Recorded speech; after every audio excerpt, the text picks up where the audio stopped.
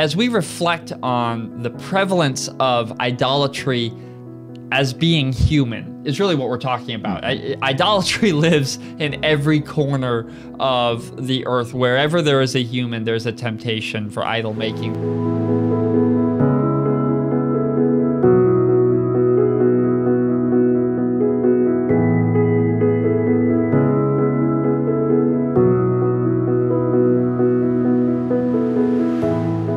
Hello, friends. Welcome back to the Pastor Talk podcast. We're excited today to kick off a new series here at First Pres, and we're excited to take a turn down the road that maybe is a little bit more lighthearted. We know that the last few series that we have been on have been very heavily focused since the beginning of the year on self-reflection. Of course, with that series where we were working at a spiritual checkup and asking ourselves a question of how our faith is. Certainly, I want to encourage you to take a look at that if that's of interest. But then over the Lenten series, we looked at the 7 deadly sins. Once again, another great spiritual tool. So we're seeking to live out our faith, but also incredibly reflective, incredibly humbling to look at the reality and truth of ourselves and our spirits. And so today we're going to be kicking off a new series. And in this, we're going to be talking a little bit about some of the things that behind the scenes may sometimes drive pastors a little crazy. And I want to be clear that we're not going to just spend a series complaining. At least we don't intend to. But we want to spend a little bit of time maybe looking at some things that may not first come to mind for folks when they think about the challenges of being pastor, or the, maybe more rightly said, the challenges of leading a community of faith, because there's some things that maybe are obvious, they kind of stick out and they're clear, but in the day-to-day of working with folks, of seeking to try to be faithful and hold up the Word of God in the midst of community, there are some roadblocks that seem to come up semi-regularly, and some of them you may anticipate, some of them may be new to you, but this series is going to be devoted to talking about some of them. Yeah, so what we're not interested in is a kind of opportunity for Michael and I to whine about our jobs, which really isn't the case. Being a pastor is a great job. Being a pastor has so many wonderful aspects.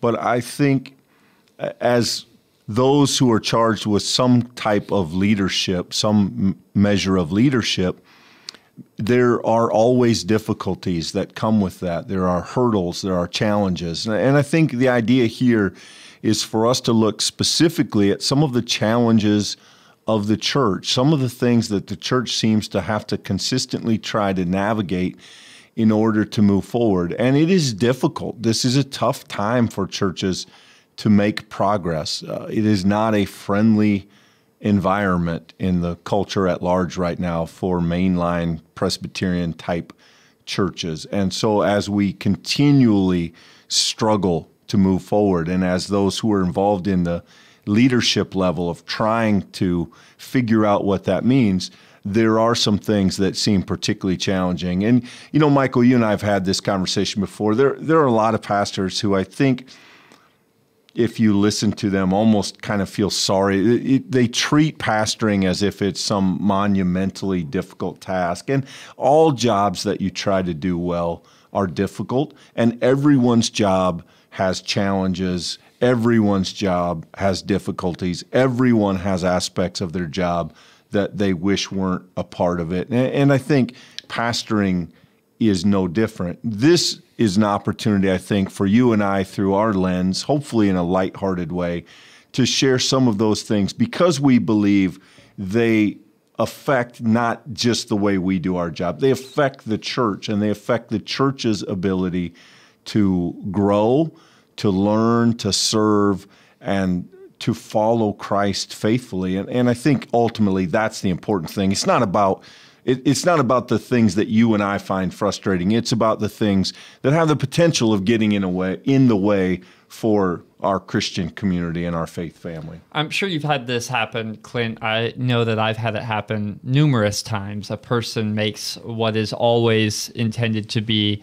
a joke. It's for humor, but they'll make a comment something about how being a pastor is a job that you have for one day a week. Isn't that great, pastor, that you've got a job that you only need to show up on Sunday? And I've never had that said to me seriously. It's always been in form of joke. But there is, though, unspoken, this kind of idea that the bulk of the church's work happens on that one day a week. It's certainly the most visible. And so what may be surprising as we go through this series is how many of the church's struggles are actually built into the day-by-day functioning of the church. The stuff that every church does on some level has within it both the potential to be gracious and invitational and challenging, and it also has the capacity for smallness and for arrogance and for judgmentalism and for all of the things that we seek to diminish for the sake of lifting up the thing that matters. And ultimately, that's not just the practices that matter. That's the one who matters. That's Jesus Christ, keeping him at the very center of our community. What I think is interesting about that is that it is a day-by-day kind of job. No matter what you think the pastor's role is, the people who sit in that role, that is the role of the entire congregation in our many different giftings, whether that be a thing that you do through your study participation, through your service in the leadership of the church, through your participation in the mission and the work and the service of the church. This is a very broad conversation, and I think it does land on each of us, though maybe, Clint, we come to it with a particular kind of day in, day out kind of vantage that not everyone shares. Yeah, I don't know if it will be an interesting opportunity for people to maybe get a glimpse of the church through the eyes of the people who spend the most time here. But that's kind of the idea. That's kind of our hope. And I think one of the things that may surprise people is pastors, in my experience, personal and somewhat professional in terms of conversations with other pastors, we are rarely bugged by the big stuff. It is the little stuff that tends to weigh you down and wear you down. It's not the big mountain that you have to climb occasionally. It's the little bumps you go over day in and day out. Those are the ones that I think really kind of wear people down. And I don't think that's true just in the pastorate, Michael. I think that's true in all jobs. There are some challenges that are sort of invigorating. You get excited about trying to solve a problem. But then there's that chatter that goes with it, the deadlines and the this thing and the that thing. And I think that small stuff often takes the wind out of our sails. The other thing that we want to say on the front end is that these frustrations that we may give voice to in the next couple of weeks are not exclusive to the congregation, neither in this place nor in general. In other words, some of the things that we may list as challenges, we wrestle with them personally. It is not an us versus them kind of thing, a you versus us kind of thing.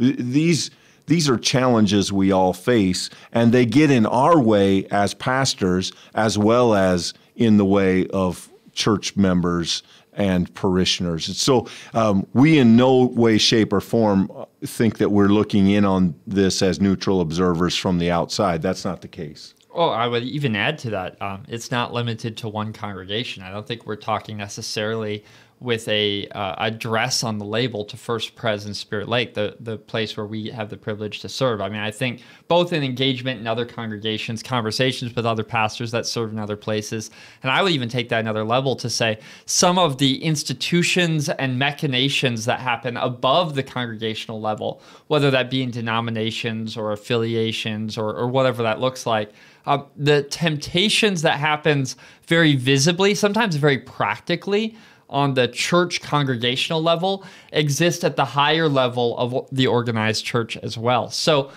this isn't intended to be in any way directed. It's rather a reflection upon patterns. Sometimes I think when you see a thing happen enough times, you begin to wonder, I wonder if that is a rhythm or if that has a sort of thread that goes through it. And I think our topics here, for good or worse, I think are a reflection of some items that we've seen in the past, talked about in the past, as having that kind of thread that strands through them. That threads through them. Yeah, and one of the blessings of being in this place, Michael, is that I think I could say with pretty clear conscience that most of the things that bug me as a pastor don't necessarily bug me here. They're often outside the context of First Presbyterian Church. Now, it's not to say that they don't show up here on occasion. They do, because we're all human. But I think most of my deepest frustrations with church don't have to do in particular with this church. And, for that, I'm grateful. Yeah, I agree. And so I think that really maybe just helps us transition straight into the topic. We certainly want to sort of flesh out a little bit what this looks like. So today, we titled this as a working title, our favorite, and then in parentheses, our least favorite idols. And, Clint, I just want to maybe say at the front end of this, I grew up thinking that idols was the stupidest thing. I read the Bible a lot as a kid, and when you read the Old Testament and you see like golden calves and people burying things in their tent, and then that later being found, stealing stuff from pagan temples, to a kid's mind, that's like just foolish, right? Like if you believe in God, why would you want to have all these graven images? I mean, if God has called you, why isn't that good enough? It only takes a little while with mature eyes to look around us and to see how very apt, how very wise, how very discerning the biblical authors are to show us the human propensity to idol making. Instead of thinking of idols as golden calves that people put on their mantles, which may be our temptation, if we think of idols as the things in our life that we make more important than they should be, then we suddenly entered into a realm in which that image of the idol-making aspect of the human heart becomes incredibly relevant for today. And when you work in church and you work with people, the reality is that every single person, once again, us included on this list, every human is adept at creating idols. In fact, one of the core truths of idol making is that we don't even know we're doing it. I remember in Exodus when Moses comes down and Aaron says, well, we threw in the gold and the calf came out. Like, it just happened. That's what it seems like to us, is that idol making just happens. And so whenever you work with people, and those people are often unaware of their own idols, but you see how those different commitments are becoming very tenuous as people are trying to all sort of navigate together. It starts to become of supreme importance to understand what is the thing of highest importance, what are the things of lower importance that we've elevated, and then how do we navigate between them as a community of faith?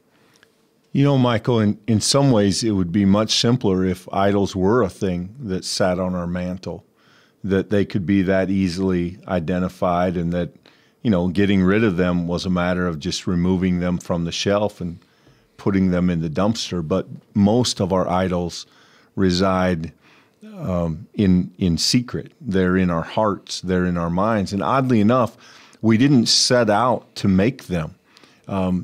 Typically, I think our experience of an idol is not that we wanted to create a false god. It was that we started to have good feelings about something, that we had good experience with something, and that over time we came to elevate its importance too highly. We came to put faith and trust and meaning in it and on it that it doesn't deserve and shouldn't have. And an idol is really nothing other than something we elevate that gets in the way of our faith, that gets in the way of following Christ. And so, it would be great if we just throw out the golden calves and that was the end of it. But I think far too often we don't really know what our idols are, because they seem to us simply as good, important, and often as extensions of our faith. And I think the first one that we could talk about is very much that.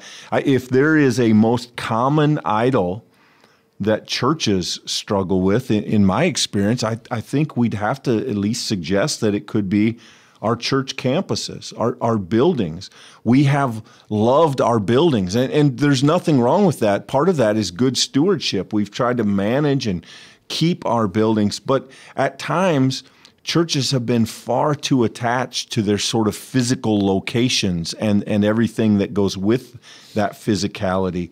And we have at times treated being the church and having our building as one and the same. And the building then becomes a thing that gets in the way. It becomes a barrier because now we have this thing in the place we worship God, but at times we almost seem to worship the thing itself, or at least to, kind of very much highlight the thing itself. And, I don't think the history of the Christian church is short on examples of elevating our physical space to idol status. Yeah, no, absolutely not. And it doesn't take much looking into the Reformation to see how suspicious the reformers were as to the power that space can have over us. In fact, they very famously went into many sanctuaries that today would be considered artistic masterpieces. And they, even then, to great controversy, went in and stole out this art, and they got rid of all of this sort of beautiful architecture. And they said, that the sanctuary space should be plain. It should be a blank canvas upon which we can then turn our attention away from the physicality of the thing to the spiritual presence of the one who really matters. That was the heart behind their action. Whether or not they achieved that or not, we can leave that to theologians and historians. But I think the point for today is to say that while we consider the power that buildings have upon our spiritual formation, it would be foolish, really, honestly, immature, to not just admit the place where we have our children baptized, the place where our wedding has been held, the place where we have buried our loved ones, the place where we have been week after week. This is going to naturally, because we are humans, become an important place in our life. The same way that our home would, or the family farm, or whatever that kind of central place for you might be, that is going to become a beautiful kind of pattern that gets fashioned into our life. The danger is when we allow that place itself to become the meaning.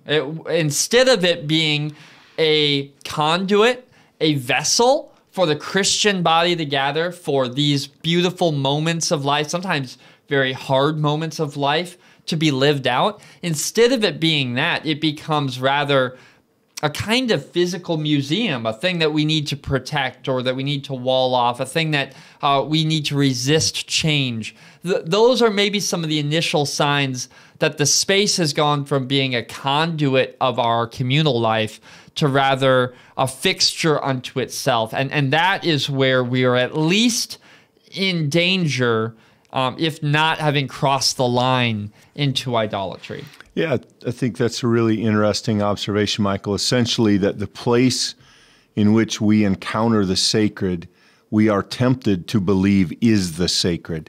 And when we stand in a sanctuary and we've had meaningful experiences and we've had growth, we begin to treat that space as if it is the thing that makes it sacred rather than the one who shows up, inspires us, meets us there, and comforts and challenges us. I recently heard a story about two small churches of different denominations who decided they would try to partner.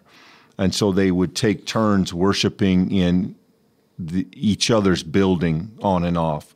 And there was a small contingent of people from each church who wouldn't go to worship on the Sundays it was in the other church, that they were so committed, they were so stubborn about their quote-unquote building that they wouldn't go to the other place and worship there, even though this church had decided together, collectively, these two communions were going to try and become a community, a family of faith together. And yet within that, there were people who said, well, I will only go to the things that happen in, quote unquote, my building. And you know, there's a sadness to that. When we care more about the place than what happens in the place, then I think we have to raise this idol question. We have to ask some serious, difficult questions about where we are and whether that's healthy. You know, I think one of the New Testament stories that is certainly very challenging is the story when Jesus goes to the temple and he points out the kind of money and power and prestige that's being held over the people coming to worship. And he very critically praises that action. And, you know, for the people of Israel, the temple being available to them, that very building had a kind of historic connection as their own people, a kind of hope for what may come in their own restoration in the future. And when Jesus predicts that it's going to be torn down and destroyed, and of course that later comes to be in 70 AD, I think we discover even in Jesus's life and ministry that he resisted that temptation that people had to make it the place of the encounter with God instead of the actual encounter of God, that Jesus himself was the living tabernacle, and any other physical tabernacle that we might call our place of worship, it is merely a contingent or a passing or a created place. But that should never become a substitute for the one true one who we encounter, whether in that place or not. If you cannot conceive of, if I cannot conceive of our Christian worship happening alongside the riverbank or, you know, under the trees like the early church, you know, when they met in the catacombs in fear of being found, that there was no stained glass. There was no pew. There was no pulpit. There's no table. Now, we're grateful for all of these things. Don't get me wrong. I mean, I'm not advocating that we should leave these things behind as if that would fix our idol making. Friends, we'll find a new idol. But we, I think, do need to become aware and intentional that we aren't making one thing a particular focus in our faith development. If you find yourself really anxious or really angry or really frustrated about one part of the building or one specific aspect of its care, or, you know, if that's it, I'm not saying that you're wrong. You may be 100% right, but the problem with idol making is we always think we're right. So it's the stepping back to ask, from what is this motivated? And if we discern within ourselves with true, humble, and honest reflection that there's any form of kind of self-driven narrative or kind of focus upon the thing as opposed to the community, then that's a moment I think that we should all step back and prayerfully ask just for some perspective as we're seeking to make it about the one who saves and not the place where we seek to encounter him. Yeah, so church historians point out that in about 325, 313 AD, Christianity becomes legal. 325, we have the Council of Nicaea. In the aftermath of that, the church, which had no buildings, had met in secret, met underground, they begin to come above board and they begin building cathedrals, they begin building churches. And when that happens, looking back, you can see very much their mission flagged, evangelism flagged. Some of the lifeblood that had sustained the church up till that moment now became focused on their physical spaces. And it is an incredible blessing to have a physical space, but there is a challenge that comes with it. I read a story years ago, a beautiful story. There was a church in the South, I believe a Baptist church, that was hit by a tornado. And that tornado happened on Saturday night. And on Sunday morning, the people went, and standing where their old sanctuary used to be, they surrounded their foundation of their building. Someone brought a guitar, and they had worship.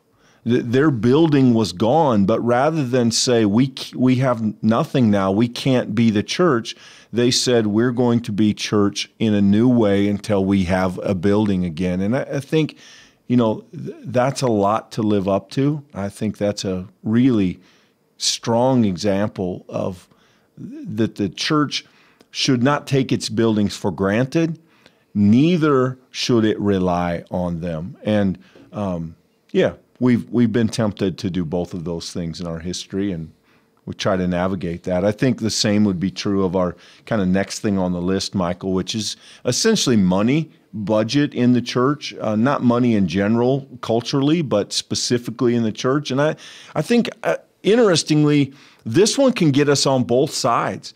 This one can get us when we have lots of money and we're doing really well and we don't want to spend it and we want to have a certain amount, and we want to have security. And it's sort of easy to see how that could take our focus.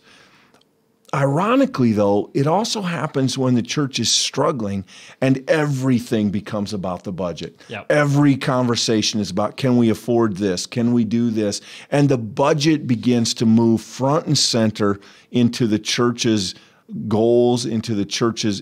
So being church becomes in that season about, can we meet budget? And when that happens, it's a negative idol.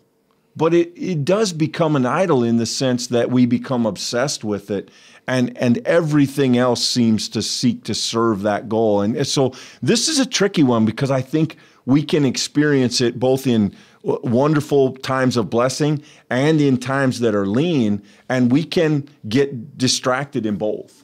Right. Well, a budget is fundamentally difficult because it puts in quantitative numbers a reflection of the values of those who hold it.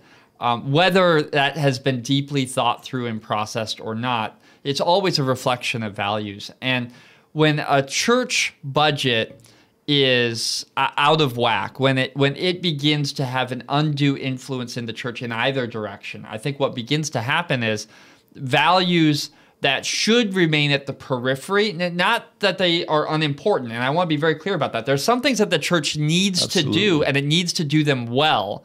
There's some administrative tasks, like, for instance, the counting of money, the keeping of money, the accurate reporting of taxes to its members. I mean, all of this matters, both within a congregation, but also to our local community, to our state, to our nation. These are people that we report all of these things to. We should do these with integrity and transparency. That's important. But if we make that process unto itself of undue importance, then it becomes the source and function of the church, as opposed to a group of people who are called by Christ, equipped by Christ, outside of their own comfort for the service to others and for the sake of inviting them to participate in God's best in the world. That is where I think this idol frame may come to help us. It's that there's really nothing, to use Paul's language, there's really nothing that is not allowable. We're free as Christians to partake in all of God's good things. And so as people who try to be good stewards of the resources that we've been given, I think budget is one where we often get off track because it is important. And it's not to deny that. It's that we imbue it with too much importance, or a kind of importance it doesn't deserve. And when that happens, our theology becomes hijacked by the necessity of the moment, whatever we perceive that to be. And then that has a way of, over the long haul, taking away from us the very heart of the Christian gospel, Jesus Christ, the one who's transforming us. And it rather becomes somewhat of a staid kind of conversation about what can we and can't we do because of the numbers. Right, and that's when I think we see on both ends, Michael, churches that are doing well budget-wise and churches that aren't.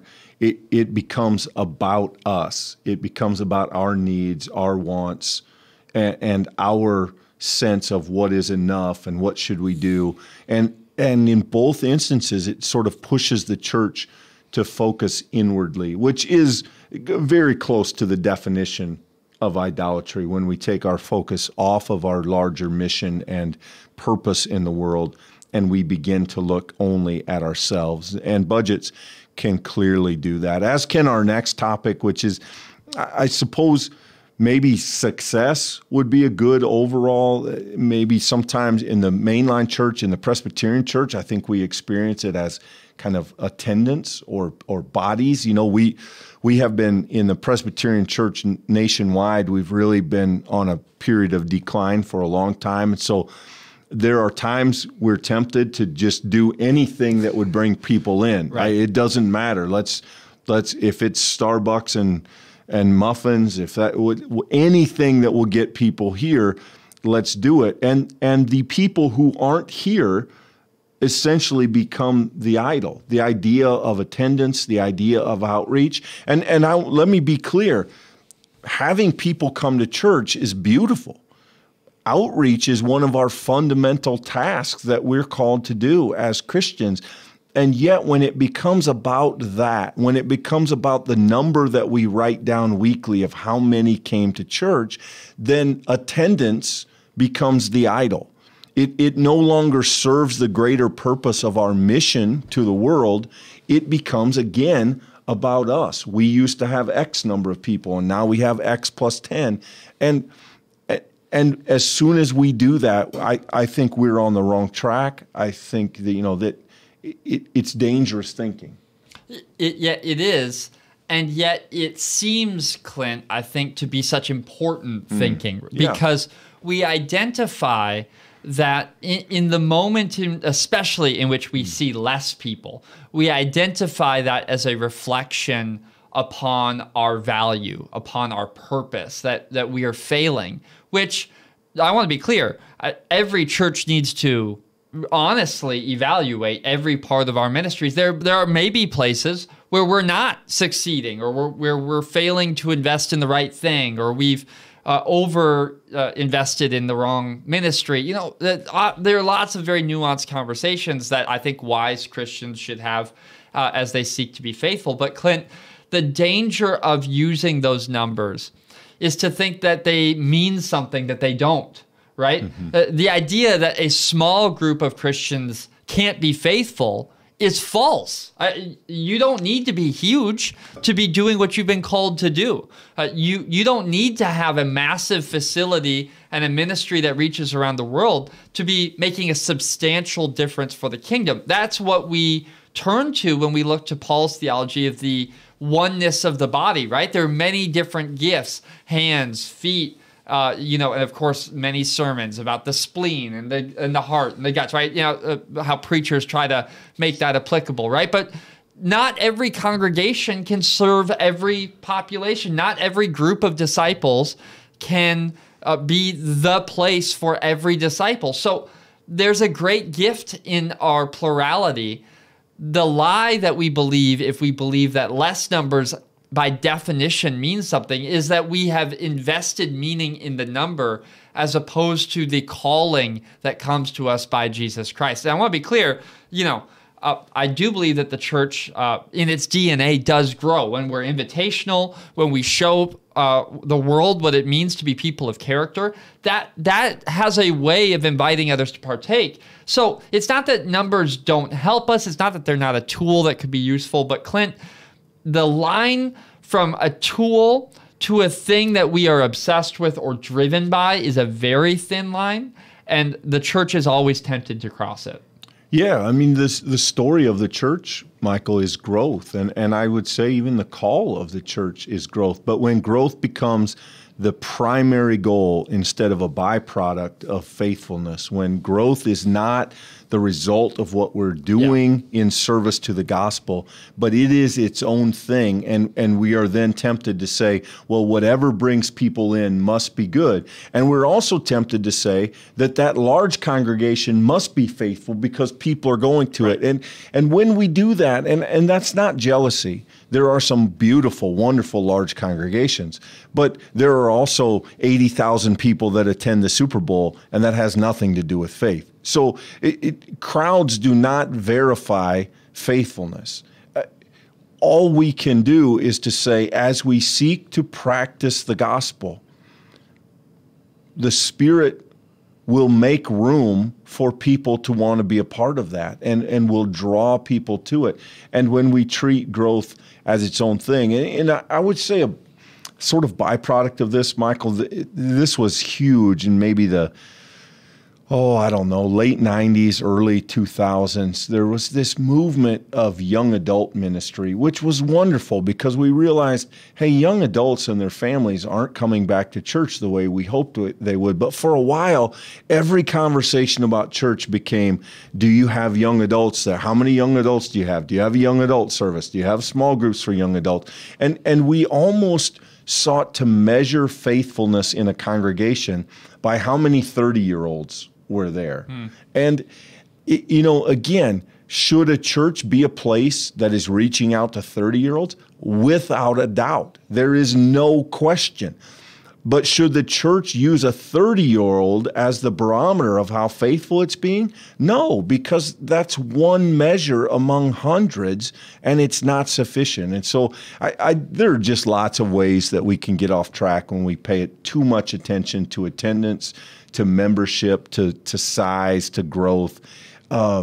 If we don't keep that in its proper perspective, then I think it becomes the cart in front of the horse. And when that happens, I just think, it's going to create some problems. Full disclosure, per what we talked about in the beginning of this conversation, I do think pastors are particularly, I do think there is temptation towards buildings and budgets, especially when those things aren't working, right? Sure. If your toilet doesn't flush, that becomes a problem that needs fixed. When you don't have the money to pay for the services that the church needs, that becomes a massive problem. But Clint, correct me if you disagree with this, but I feel like the bodies number is a particular temptation for lots of pastors. That's a thing I hear a lot.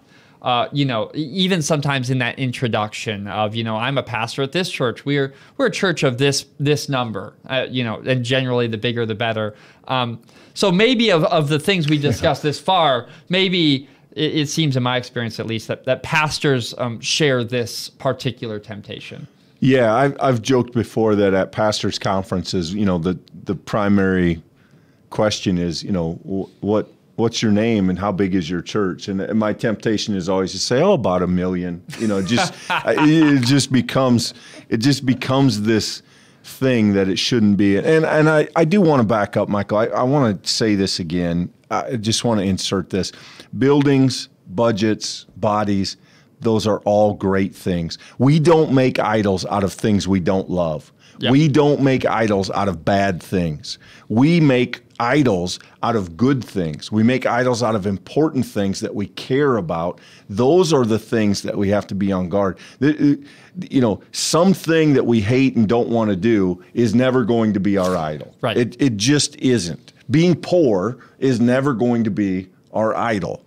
We simply elevate things that are good and we make them overly good in our own eyes. And so, yeah, that's very true of attendance and bodies. And I think you're right. Pastors are probably more prone to that than congregations. Pastors, there's a lot of self-affirmation. There's just a lot of stuff that goes into that. And by extension, that sort of goes to programs as well. This one I would say is partly pastors. When pastors talk, do you do this? Do you do that? We have this kind of thing. We have that kind of thing. But it's also churches are very prone to idolize the things they have always done. And sometimes it can be very difficult for churches to navigate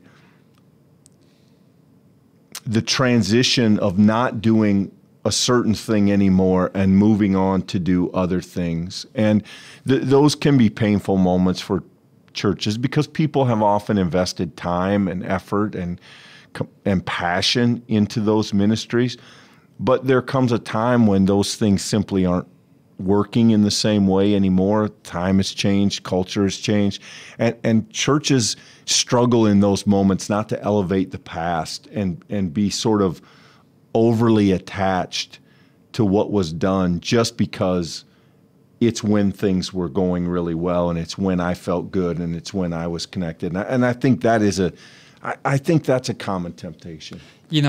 I think that is a particular truth from our vantage. So as Presbyterians who are part of a mainline church like the Methodists or the Lutherans, I think that is 100% accurate.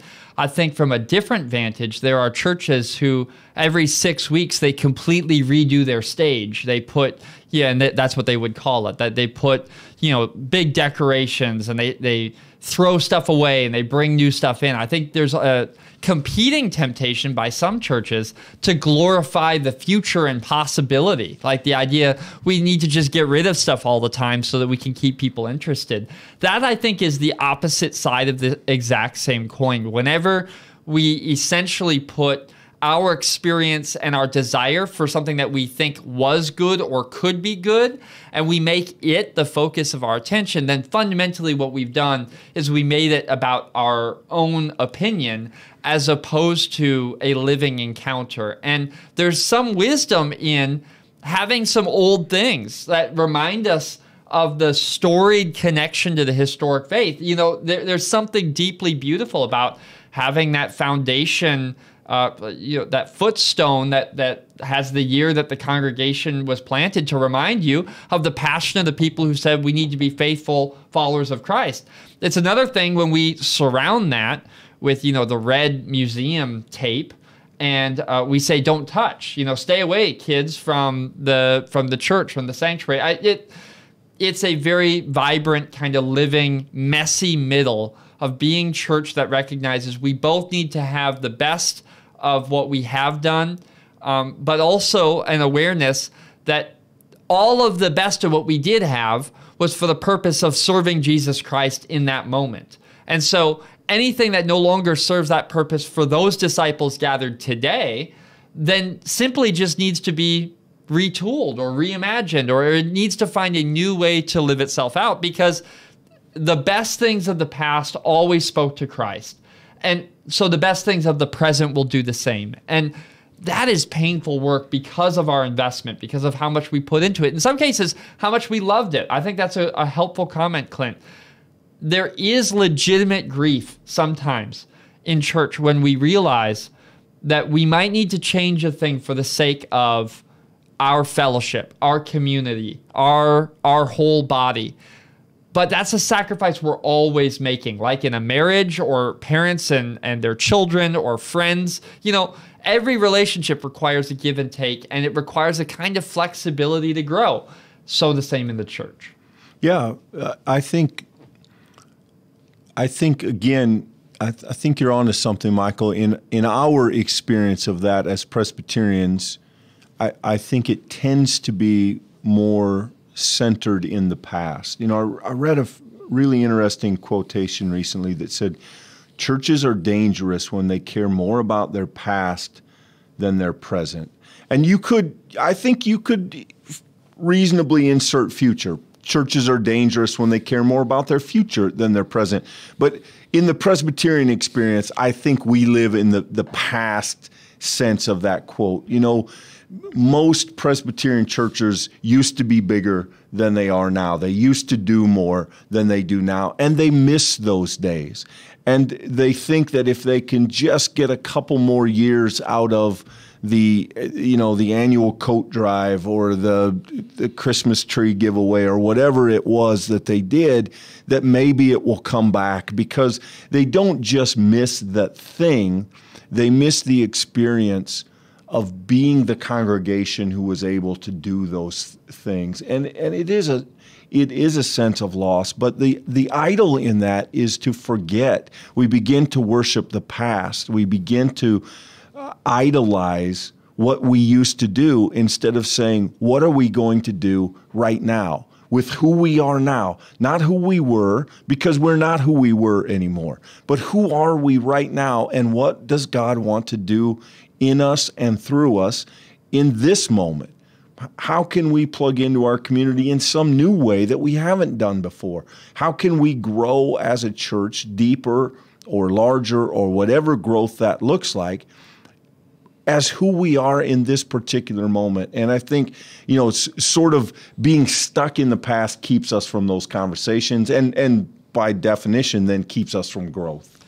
Just a very, very briefly, I won't belabor this. I think that this is relevant not just to congregations, but actually to entire denominations. And I think the way that this looks for denominations looks like a kind of longing for yesterday's influence and yesterday's importance. This is especially true for mainline denominations who remember a day, maybe 50 or 60 years ago when their voice was sought after in the public discourse. In some cases, a politician could be made by what denominations they said they were a part of, or the kind of edict that a group of denominations made could have substantial impact in sort of a cultural imagination. And those days, if we're going to be honest, are largely behind us. A lot of that sort of cultural influence, which, if we were going to be reflective, some was good, and certainly there was some that was not, has certainly diminished. And so because of that, I think there's a kind of longing for that old day when the denomination had a kind of influence and power and cultural attention that it no longer has. That unto itself, I think, breeds distraction at best. At worst, it's a complete sort of diversion from the task that the church is called to be. And that is not a place where influential people gather, but a group of people who gather under the only influence that matters, and that is Jesus Christ. So it's an inversion of what we're called to be as Christians if we put our emphasis upon our earthly power as opposed to God's power.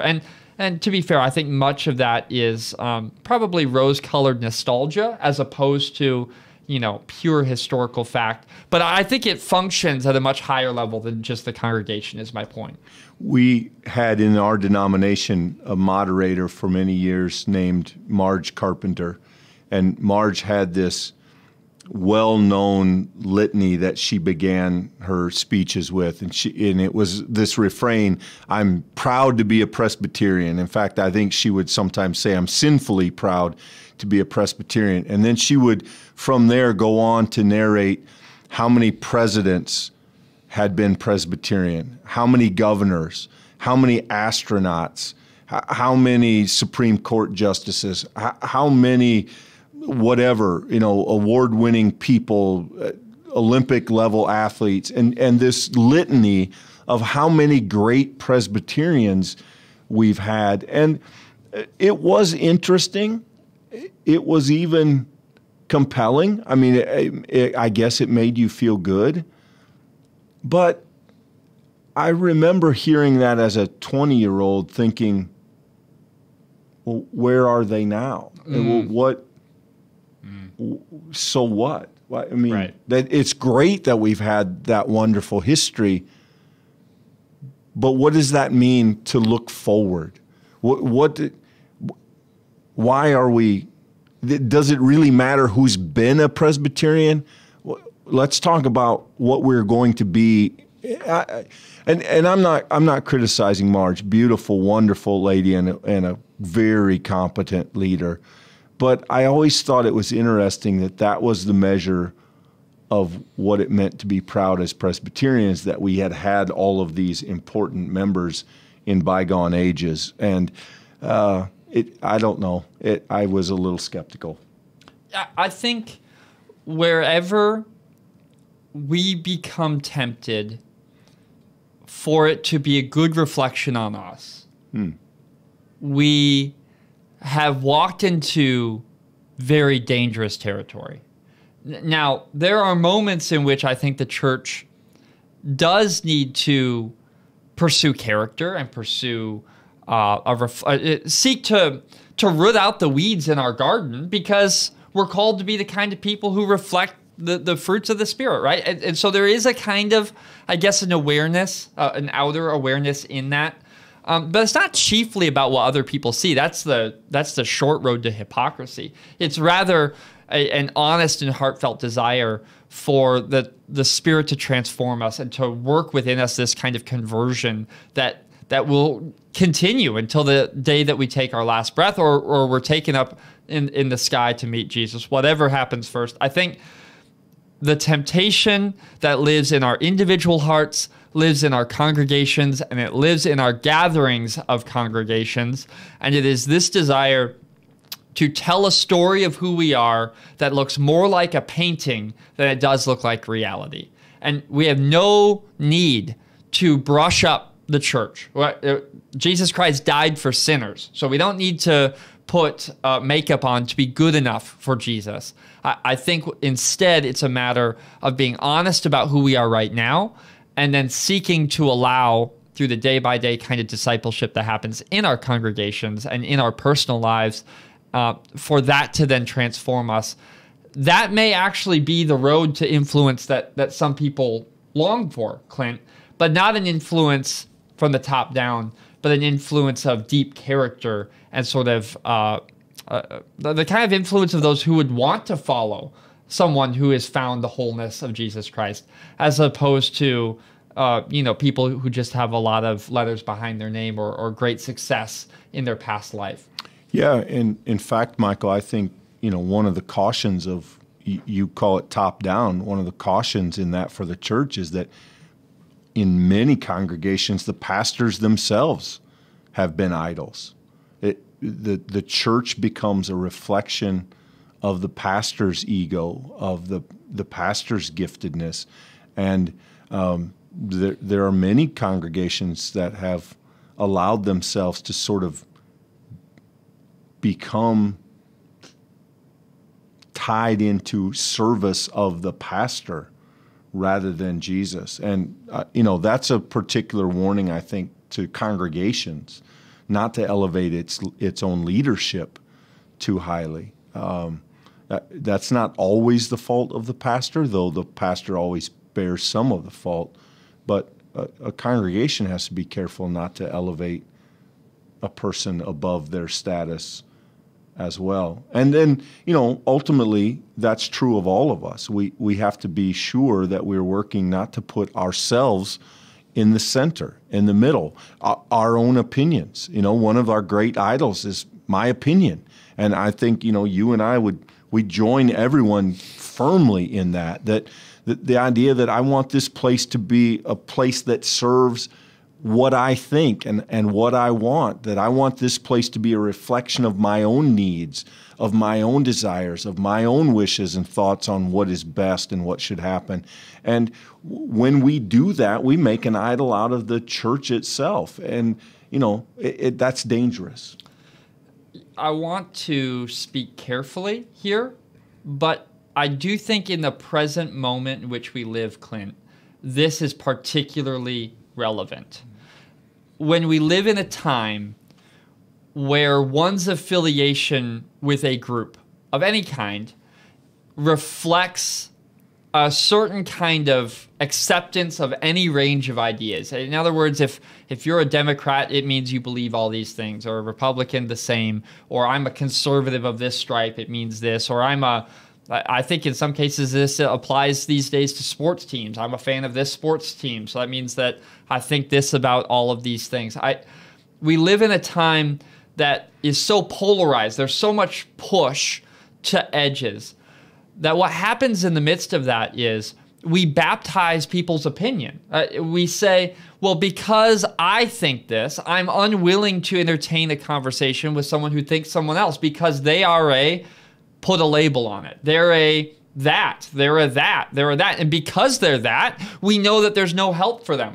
The reality is that Jesus Christ came for the salvation of all. Now, we don't know the mysterious way that God is making that work out in the world, and that's not for us to figure out. But it is to say, Jesus' entire ministry in a reading of the four Gospels makes it clear he was preaching a more expansive kingdom than the religious leaders of the day were able to understand. And I think that for Christians gathering in Christian community, that doesn't mean that we're all wrong. Doesn't mean that everything we think is just our opinion and therefore it doesn't matter. Of course not. There are things that we think and believe that are true and helpful, but that will not be found. We cannot, I would argue strongly, we cannot discern the difference between opinion and truth without a gathered body of disciples. I mean, that is a very strong Reformed commitment that comes all the way back from the Reformation and before to the historic faith, that no bishop should be the one who determines the faith for all the church. That should be done in council. That should be done in conversation. That's where we get this word discernment. It happens together. And that is going to require us to be able to name our own opinion.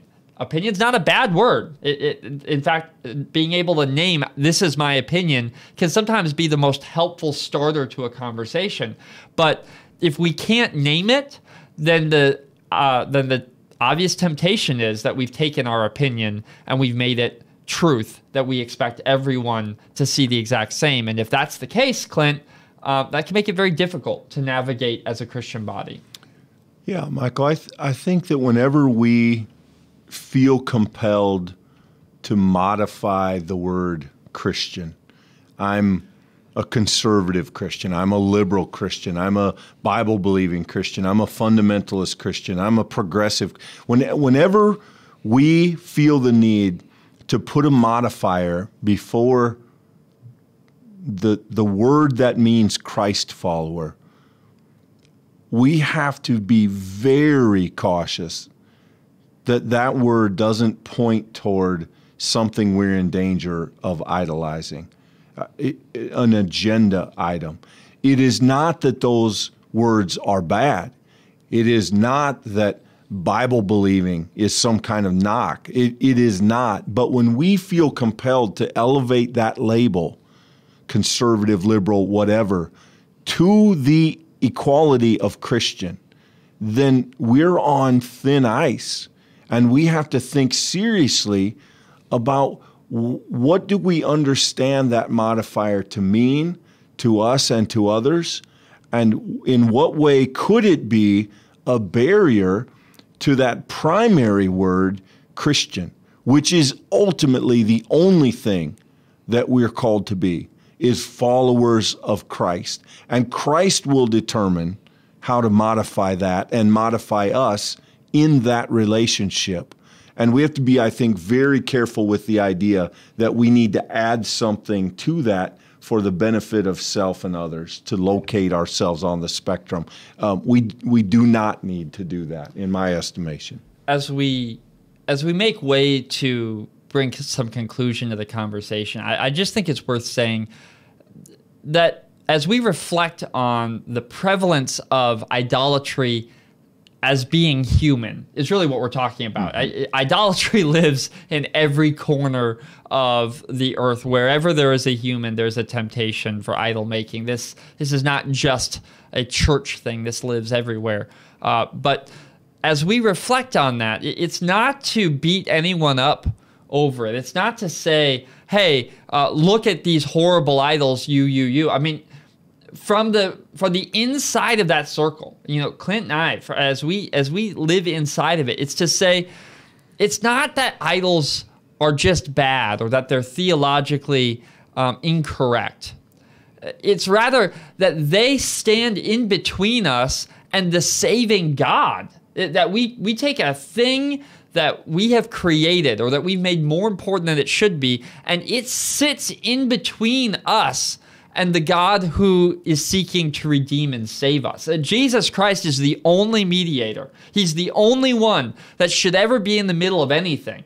And we put stuff there. And whenever we do that, it's bad for us. It hurts us. It hurts our soul. It makes us more selfish. It makes our world too small. It makes us sick.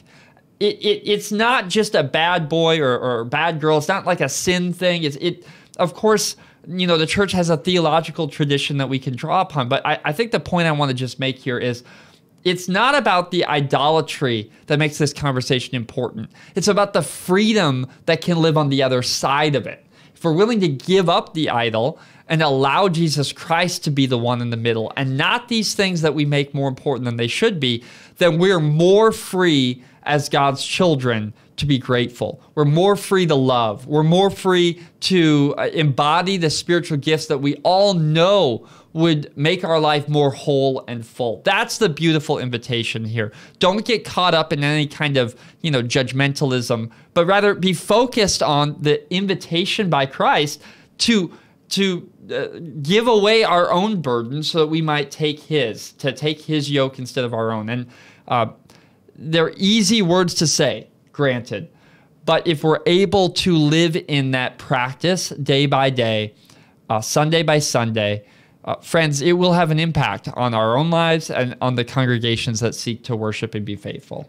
Yeah, absolutely. Our idols do several things. They weight us down, they distract us, they keep us from real growth and real progress. They do that as individuals, and they do that as congregations, as church communities. And so as we spot them, we certainly want to be on the lookout. And as we identify them or as we struggle with them, we want to release them and move on so we can treat those things as the gracious gifts they are and not turn them into things that make it harder for us and others to follow Christ. Well, friends, I think that will end this conversation for today. I hope you found it helpful. If there are things or questions that it raises, we would love to engage that with you. Drop a note in the comments. Let us know. We'll jump in there and have a conversation with you. If that's not comfortable, of course, you'll find a link to the form in our description of wherever you're joining us here today. Share this with a friend. It's the beginning of a new series. If you think there's somebody who might find it interesting, be sure to let them know that we're going. And we look forward to seeing you next week as we jump into the next thing that bugs pastors. Thanks for listening.